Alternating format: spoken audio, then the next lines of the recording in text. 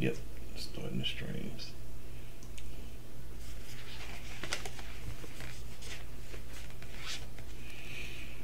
I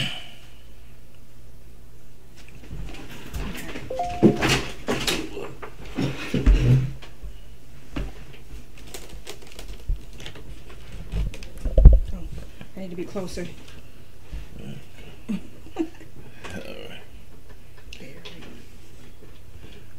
All right. Hello, everybody. Dr. Rick Wallace and my wife Marion is here. We are stopping by to talk to you about some things we have going on with the Odyssey Project, including her pet project, which is restoring Ghettos Forgotten Daughters, my pet project, which is Black Men Lead. But we have some other things that we want to talk to you about. We're going to start out with sharing with you a new initiative that she and I agreed that was something that we needed to really get behind, and that is Screen Alert. And we're going to talk about that. Screen Alert, in simple, is becoming aware of the importance of monitoring your children's screen time, being aware of what they're doing on their mobile devices, what they're accessing, how much time they're spending on it, and also being responsible in determining what is a good age to give a child a mobile device. We've seen people, while we're out eating and doing other things as a family, we've seen people with kids as old as 4 and 5 years old with an iPhone. And it's just so much that we are aware of and that we consistently and continuously become aware of that tells us that we are losing our kids because their devices are rearing them instead of us. And so Marion is extremely passionate about that. She's also extremely diligent and proactive with dealing with our kids. So I'm going to let her share a little bit about how she feels about it, where she stands on it, and then we'll talk about some of the things that we're going to do. Hello, everyone. Thanks for having us on today. I appreciate each and every one of you. I'm passionate about it because I also have preteen children and I wish to keep them protected.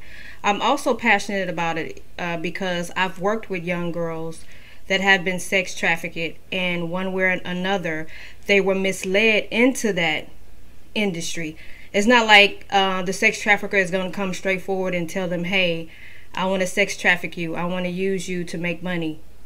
They don't do it that way. They actually lure these young unsuspecting females, and it happened to males too, by actually using people that are in their own peer group, people that are their own age and everything like that. You would be amazed by how many high school kids and middle school kids that are working for sex traffickers, which means they recruit and they go out and they find the kids. So you'll have one little guy that may be 16 years old, and he goes online and he looks for unsuspecting teen girls, and he sees somebody that's attractive and he'll hit her up like he really like her. These people are good at grooming our children. They will go several months getting them to trust them and talking to them and acting like they are really in romantic like of them, and break down their guards and get close to them, even make the young girl feel like she may be in love with this guy that she's never met her whole life. And before you know it, there'll come a day where there's a meeting point. Well, guess what happens at that meeting point? It can happen in any way. It could be an invite to a party at which some type of drug is going to be dropped in their drink, and then they wake up chained up in a van somewhere. It happens every day, guys. I know a lot of people feel like sex trafficking is not real, but it is real, and it's happening to our children. Another way is that they meet the unsuspecting girl with the guy that claims he really likes her, and then there's a 50-year-old man standing there ready to grab her and do whatever else he wish. So that's why it's extremely important. I know you guys, we feel like technology is everything and it's amazing, and it can do a lot of amazing good things, but it can also do a lot of harm. So we have to protect our kids from that harm. I cringe at the idea of 4 and 5-year-old kids getting iPhones. It's happening. I realized that we like this status thing. Everybody wants to be known as that we have it all together and we have all these material possessions. So we want to give our children what we didn't have. So what we think we didn't have. But in the process of doing that, you are jeopardizing your kid at such a more rapid rate than when they, you know, have this time span of like when back in the day we didn't have cell phones, but we were still at risk. But not as much these kids are, because they're online all the time. And it's very important for us to be aware of the fact that even though they're at home with us, as long as they have their iPhone, their iPads, or their laptops or computers, they are at risk. Because people are in the background communicating with our children, and our children are young and naive, and they're not expecting of it. And it happens, it's happening, and we have to make sure we protect our children. So that's more or less what Screen Protect is about. Screen Protect is also about, you're going to do, we need to do random searches in their phones. So we're not going to tell them, hey, I'm going to check your phone at 3 o'clock. No, you're going to grab their phone when they least expect it. Maybe when they're just standing by you, all of a sudden you grab their phone, you look through it. You want to look through the apps, you want to look through their text messages, and they also have hidden apps. So you got to Google and find out what these apps are so you can be aware to look through these things. Most of them have locks on them, passwords. So your child is going to have to be present to give you those passwords to get in and look around. Of course, you're not going to be popular. But that's okay, because then your children at least will be safe. So they can be, I'd rather have my kid mad at me than somewhere I don't know where they are, and I maybe even never see them again. That's why it's so imperative that we check our children's mobile devices. Right. Someone is saying that they have their children love to play Roblox, and they just learned that there's a feature on it that allows them to have live chats with other people. And this is going to be the case. You're going to consistently find out that there are apps and games and different things that they can access on their mobile device, their phone, their tablet, that exposes them to risk. And as Marion was talking about, when I grew up, you know, my grandmother could monitor me, and she could closely control external influences. And what I mean by that, my grandma would, no, you're not going over that little boy's house. His parents do this, his parents do that. Right. I don't like this. So every household has a set of values that it operates by. What we do and what we don't do, how we carry ourselves, what we accept, what we don't. And what happens is, you have to go, back in the day, you had to go out and go somewhere else to engage someone to get an alternative or an opposing point of view that may negatively impact how you're being reared. So your parents just simply said you can't go there. Now the external influences can be inside the house, coming by way of mobile devices.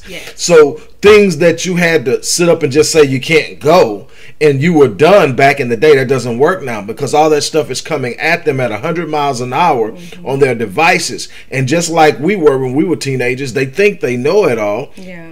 And they got it all figured out, and they're actually being set up. And we know this because we see the numbers when it comes to sex trafficking. But we're not just talking about sex trafficking. You got your little kids trying to play grown-up games because they make it seem in this culture, in this society, as if that's okay. And then you're getting primed, and you've got little boys trying to prove they're men when they're still little boys, little girls trying to prove that they can be a woman when they're still a little girl. And then you get them doing grown-up things before their minds and their minds are ready to cope with and handle the repercussions of their actions. And it's our responsibility as parents. As Marion said, I am not ever in a position where I desire to be the friend of my children. Even my adult children, I'm still your father. I parent differently as you age and mature, but I'm still your father. I'm not here to be your friend, because see, as a friend, there's this desire to be liked and accepted and cool. You know, you want your kids to be cool. I don't care about being cool with my kid. That's not what we're about. Screen Alert is about teaching awareness. We're going to literally be sharing with you articles that I've written, that she's written, that are written by other experts that point out some of the dangers and risks. We're going to keep you aware of any newly developed apps that children are using to bypass all the things you're doing. And as soon as you get one caught and you get that one stretched, here comes another one. And so you got to constantly stay on it. You got to do random checks. You got to be there. And one thing I can tell you, between the two of us, we've reared 13 children. Right. And so what we can tell you is, I don't have one that I've ever sit up and say, they won't do that. Because that's exactly when they'll double down on you. And the very one you think won't will. And so what I've learned is, I don't want you to do it. I want to think I've parented you so well. But the truth of the matter is, I'm not parenting you in a box or a vacuum. I'm parenting you in the world that's moving 100 miles an hour, and I can't be there 100% of the time. So I can't be the person who's always feeding your psyche. So there are going to be times that there are going to be other things out there that I don't agree with that you consume. And it can have an impact. But that's why we have to, one of the things we do is we get our kids' phone for a certain period of time during the day. They can't have it. And the reason being is that, number one is, what are you doing on a phone that much? And what you'll find is it'll start to consume their entire day. They will literally just sit there and they'll just be scrolling, or they'll just sit there staring at the screen. And the creativity dies. The creativity, the desire to become, the desire to do, the desire to aspire is gone. I just want to scroll. I just want to scroll, just want to see what's going on. It's even addictive, wouldn't you say? Well, I mean, it's already been proven, and there's a lot of empirical evidence out there that shows that cell phones produce dopamine. Matter of fact, picking up a cell phone produces a dopamine rush. They've even done studies where it shows that watching someone else pick their phone up produces a dopamine rush. You're literally addicted to a device, and then when you are drawn to that device, you don't get to control what's on it. And I'm talking about us as well. And I tell all of my clients, for the first hour of every day, I don't open my phone. And here's why. Because they tell you, you've heard it, if you're about any type of life or trying to make something happen in your life, you've heard how you start your day is how you end your day. Win the first hour, win the day. Well, let me tell you something. That's called, when you start your day, you get to choose how you're going to engage life. I choose to be grateful. So I choose to approach every day with a heart of gratitude. I'm thankful for my wife. I tell people all the time, it's easy for me to start my day with gratitude, because every morning I wake up, I turn on my back and I look to my left, and she's laying there because I'm the first one up. She's laying there. I wait for her to take that first breath that I see. When she breathes, I say thank you. And I'm grateful for her in my life. I haven't even gotten out of bed yet. But here's the next thing. I'm going to go through the house. I'm going to get ready. I'm going to go do my meditation, my prayer. I'm going to do all that stuff. That's the first 30 minutes of my day that I dictate what's happening in my life. I don't take on no phone calls. I'm not looking at no text messages. Why? Because I don't control it. And then if I get something bad news or I get bad stimuli, the first thing I open my phone and I see is somebody getting shot on a video. Everything is real time now. Now that's in my psyche, and it's in control of my day. It sets my mood. By the time I see anything negative, I've had an hour of saying, this is who I am, this is what I do, this is how I'm dealing with it. And so that leads me to be able to manage it. But when you pick up that cell phone and the first thing you do is look at it, sometimes it's some great news, sometimes it's not. So I talk to God before I look at the cell phone. And how you sit up and do it. And it don't have to be an hour. That's my choice. My choice is, but you better talk to God. You better set your mind. Better be your source. Right. You better set your mind, because the stuff that comes through that device comes at such a rapid pace in real time that you can be bombarded with something. You got people, you got a peak in depression Right. Because now you got people who can't get out because of all these restricted movements because of COVID. And then that alone can create depression. But now you got all this negative information flowing. Yes. Now imagine a 12-year-old, a 13-year-old, a 16-year-old that is getting that We'll go lower than that. Yeah, you know, and I mean, you got kids 10, now, they're 9 and 10 8, committing suicide. No, but they have cell phones too. Yeah, and so the thing is, imagine someone that age consuming all that negative information that you try to get away from. Right.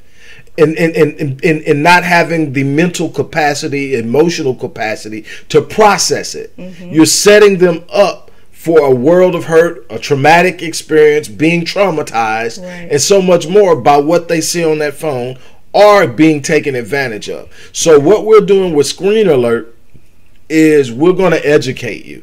We're going to share with you what's going on with it. We're going to give you the facts on how kids are, and like I said, for every time we catch them with something, we got to come back and look, because they're going to move around. These kids are extremely smart, and they're always looking for ways to get around it. That's kids. We did it. Right. But the thing is, we didn't have the tools that they have, and we weren't as exposed because we could only get away as far as we could walk. Right. They can be in another country at a tap of a button. Yeah. And so you got to realize that's the world we're living in, and you've got to still protect them.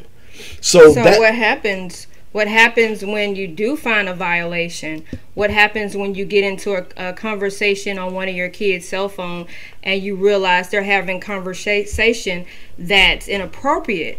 What's going to be your action plan? What are you going to do to stop this behavior? That's really important on how you address it, because you don't want to be too strict, or you don't want to do too harsh to push your child away and they never feel like they can tell you anything again. But you want to do it to kind of coach them, to help them understand, hey, I'm not looking at your cell phone because I'm nosy or I want to control your life. I'm doing it because I love you and I want to cover you and I want to protect you. And so, you know, those things that you decide on how you're going to discipline, just make sure they're not too extreme. And so a violation, what did we do with one of our first violations? The first violation is phone restriction. Yeah. We minimize access to the phone in a number of different ways. Second violation, we take the phone. Right. For maybe a few days. Third violations, they lose the phone indefinitely until we think that they're at a position where they can follow along and do what's expected of them.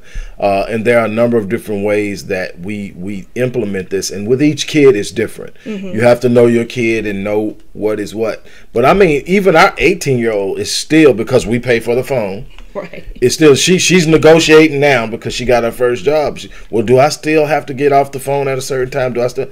And I told her we'll work with her on that, because we want to give her the space to grow, but we know that 18 is still a long way to go to be ready for what the world has out there for her. And so we're giving her some room to grow and get out there, but we're still right there to make sure that whatever little things that come along won't be enough to knock her off balance or knock her down. And so that's one of the things you have to look at. Anything you want to add on that before we move to the next thing? That's it. Okay, another thing we want to talk about is the importance of family. And we're going to start with marriage, and we're going to talk about this for an ongoing topic. We're going to talk marriage, but family and the entire element and component of restoring the family. We've lost so much in the ability, talking about our children, in the ability to be able to teach and pass down strong values. It comes from a strong household. It comes from a place where there's masculine energy and feminine energy merged together to create an environment for learning, growth, and empowerment. It is where you teach children about black group economics. It's where you teach children about respect for the opposite sex. It's where you teach children about how to handle their emotions and not to allow their emotions to get the best of them. And that's where young boys learn that we never harm our women. women. We never harm people of opposite sex. That's where it's learned. It's learned there. And so Marion and I both have a very, very strong commitment to helping to rebuild and restore the black family. And we talk about it a lot. You know, baby, when you sit up and you're thinking about the black family in general, and we have so many conversations, it's so many different directions we can go with this. Yeah. But when you think about the black family nucleus, and with all of your experiences, good and bad, what's the first thing that pops in your mind? The first thing is abandonment issues. And how does that impact you later in life? I mean, if you never deal with them, it affects how well you can have long-term healthy relationships with just anyone, not just romantic relationships, but even friendships.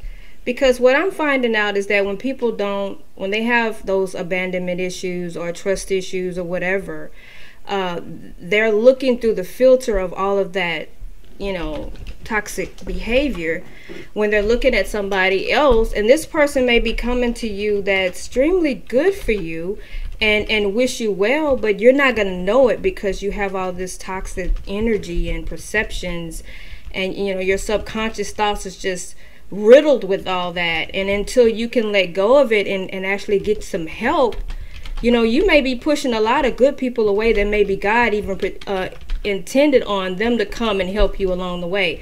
But because somebody's always never really been there for you, they abandon you, whether it be your mother or your father, you don't believe you're worthy of a stranger or another person to actually come into your life and add and build something with you and just really be there for you.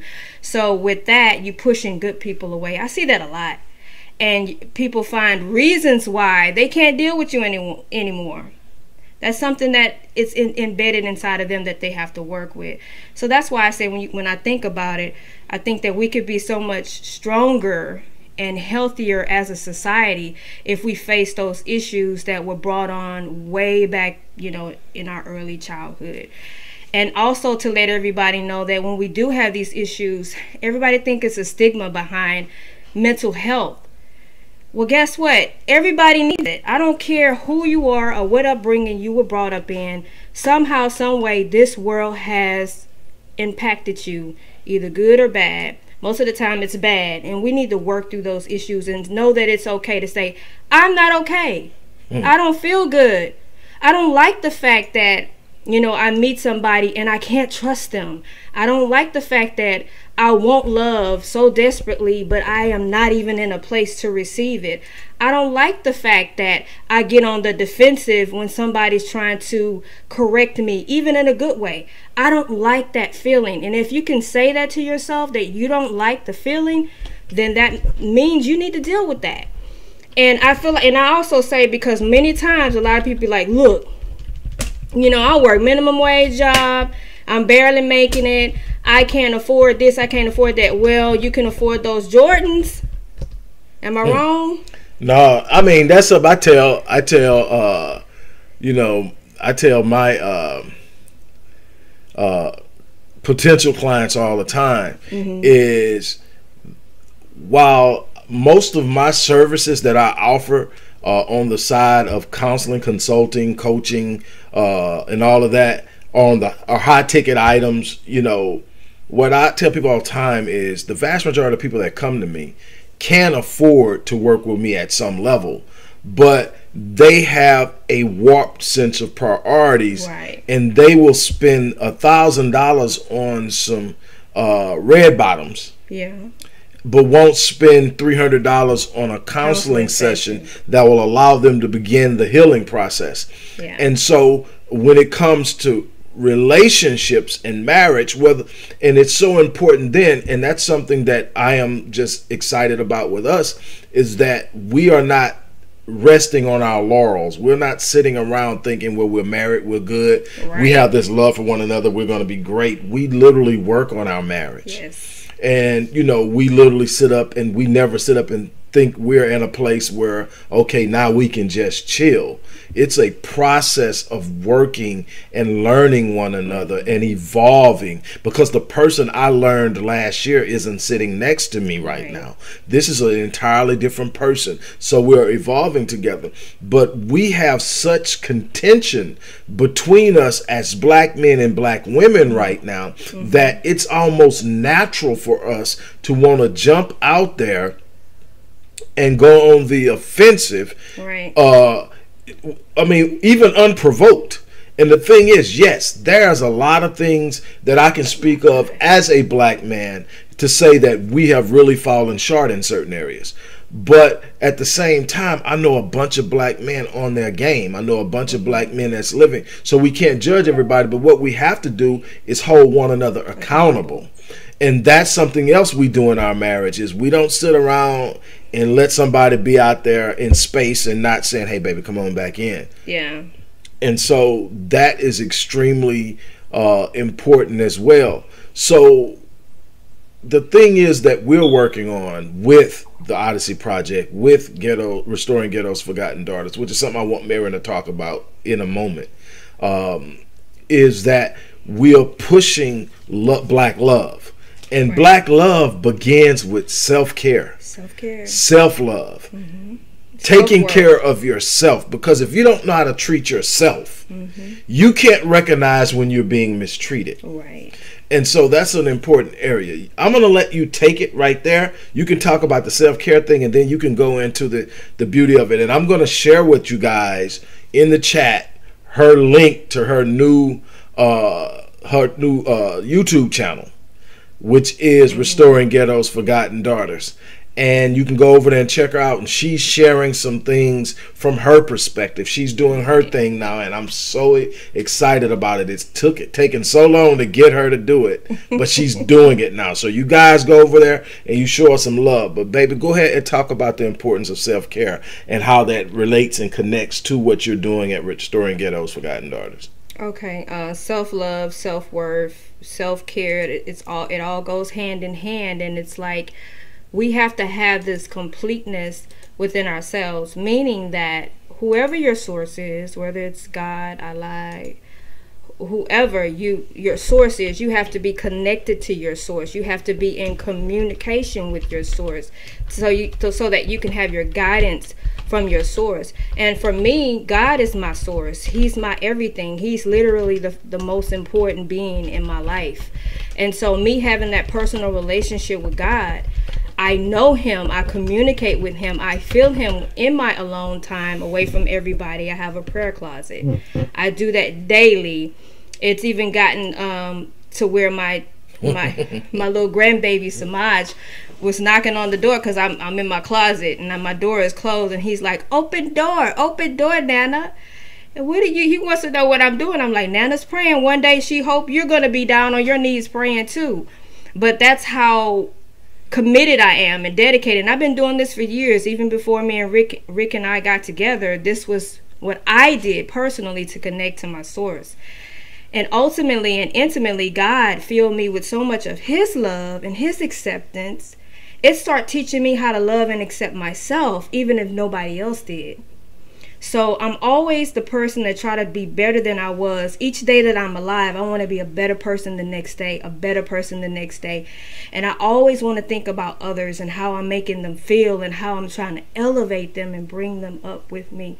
I don't ever want to be higher than my sister. I want us to be up there together. And so loving yourself has a lot to do with, again, you have to go back to the inner self, because I don't care how magnificent we are, and black people are magnificent, how we look on the outside doesn't matter if this isn't cared for. So we have to work on our inner self. I did a lot of inner work, and I still continue to do inner work. And that means, yes, I had to go and get counseling. My husband gave me counseling one time before we became romantically involved, and I had counseling before him. And when I lost my mother, I had counseling. So I'm always dealing with the traumas and the tragedies in my heart and in my spirit. And I'm speaking kind to myself. See, we have to learn how to speak kindly to ourselves. People do it all the time. We don't even recognize it. we jokingly say, oh, I'm just so stupid. Oh, I'm dumb. That was stupid of me.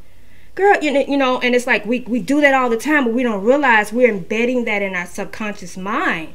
Before you know it, we really believe it. So we have to learn how to speak kindly to ourselves, to have self-love and self-care and self-acceptance. So that way we won't be going to outside sources to get what only God can fill us with. Like the voids we have inside, our source, God, is the only being that can truly fill that void and help us be complete within ourselves. So it starts with us. We can't look at our husbands. I can't look at my husband, Rick, and say, I'm not happy. You're not making me happy. I want a divorce. First of all, I'm supposed to be happy within myself. It's yes, he compliments my happiness, but it's not because of him that I'm happy. And that's what I just want to say. Self-love, self-worth, and self-care has a lot to do with self. It's not contingent on any other human being. And I hate, absolutely hate when I hear a sister say, when I get married, I'm going to be so happy. No, you need to be happy right now. You need to be fulfilling all your dreams, all your goals, all your aspirations, everything. I mean, you got to know you got it going on even without a man on your side. That way, when the man come up that's supposed to be with you, he's only going to compliment you. That way, you know, you won't be like, oh, he's my everything, and then he turns out to be this loser and your life is upside down. We can't make other human beings our everything. God has to be our source. So going back to what you asked me about self-love and self-care, it has a lot to do with your source, who your maker is, who you have that personal relationship that can fill you spiritually and make you whole. So that's one. And then you have to deal with self. You have to do your work, your mental, your physical, and your spiritual work on yourself. And then that's how you become a complete individual without needing other outside sources to fill you. Cool. So on final thing, I just shared the link to your new channel. Tell them some of the things that you're going to be talking about and covering over there. Well, basically, I'm going to be talking about a plethora of things, just anything that affects our community now. Like we just spoke about, self-love, self-care, self-worth. We're going to be talking about single parenthood, because I was a single parent for years, and how to deal with being a single parent and be successful with it. Maybe even developing some single parent support groups, meetings, whatever it takes for us to build ourselves up. Mental health care, that it's okay to not be okay, and we can support each other in a group by doing that. Just whatever it takes. Our teens, I'm very passionate about our youth, working with our youth. I am experienced on working with troubled youth, because I myself used to be a troubled youth, and so I feel like God ultimately and intimately saved my life, and I want to do the same for the young sister that's behind me. So that's what this is about. It's about elevation. It's about empowerment, empowering our people to become what God has called us to be. He designed us to be we are great people. We don't understand that. We got the rest of the world telling us we're not, but they're so intimidated by our greatness, and we don't have to work very hard at it. It's just something that God innately gave us. And so I just want us all to know that, to identify with our true purpose and our destiny, and to accept and love ourselves first before we look for any outside thing to do that for us. And on that note, we're going to get ready to get out of here. Like I said, I've shared the link that you can show your support for the work we're doing at the Odyssey Project. I've also shared the link for Marion's new channel, Restoring Ghettos Forgotten Daughters, which is basically segueing out of what you learned about Marion and her book. That book, if you have not gotten that book, you need to get it. That's one of the most powerful books, especially for women who have been traumatized. But men can learn a lot from it as well. It's a ministering book, but it's taking you on a journey of a little girl growing up in an environment that doesn't nurture her, that exposes her to danger, molested at 5, experiencing rape as a teenager twice. And going through all of that and becoming a young teen mother and trying to navigate that and trying to come up, but having a praying and God-fearing grandmother that steps in and gives her guidance, and she at a young age not really knowing, but just moving through that. I'm not gonna tell you the whole book, but you're gonna have to go get it. But I just wanted to tell you that this is the woman that came to me initially. I worked with her from a counseling perspective, but immediately I knew this is my wife. But like I don't mix professional work with personal work, so I didn't initially come at her that way. But I knew, I said, this is her. She got what she needed from me professionally. She went about her business, finished her book, published her book. When she came back to me, she was Marion Myers Holland's published author, and and everything. And then I let it be known that I wanted her to be my wife. We didn't date before we became a committed couple. It wasn't any dating. It was me observing her observing me, and determining this is who I'm willing to commit to doing something special in this world. The purpose that God gave me, I believe she can insulate it, she can incubate it, and she can be something powerful, and I'm going to do the same for her. And that's what we've been doing, and we want you to come along for the ride. We are going to do something in this world, and we're going to encourage every last one of you to do the same thing, because you're special, you're exceptional, you're extraordinary, you're phenomenal, and the world is going to do everything it can to convince you that you're not. But I'm going to be here, Marion's going to be here, and we're going to walk you down the path of your destiny, and we're going to stand as a people and impact the world, and we're going to be everything we can be, and we're going to provide a new environment for the ones who follow us so that they can rise to even higher levels. That's going to be our challenge, and we're going to hold you to it, and we're going to ask that you hold us to it. And on that note, we're going to get ready to get out here. Don't forget to show your love, support the work we're doing, but tune in here and on Marion's channel. Y'all will probably know now, I've already relaunched the Visionetics Institute channel, where we're going to be talking about life improvement, personal growth, and all that. So you, between these 3 channels, you're gonna get that work. You're gonna get it. It's just gonna happen. But we wanna have fun doing it too. So we're gonna be jumping in. Marion and I have finally gotten to a point where she's ready to be more out front. This is not an out front, naturally out front, needs to be seen type person. That's not her natural personality. In a space that I thrive in, she normally gets back behind me and lets me do my thing. But I'm like, no, this is me and you, babe. I need you out here with me. We're gonna make these things happen together. And so I'm pulling her out here, kicking and screaming, but I got her out here. And so on that note, we're going to get ready to get out of here. I'm going to get off of here. But like I said, tune in. Go check out her channel. Encourage her. Subscribe. Share it. Please subscribe. Yes, subscribe and share it. And we're going to get her numbers up. And we're going to show mad love. Right? All right, guys. Love you to death. Thank you for dropping in. I'm about to get off of here. You guys have an unbelievable day. Have a great day.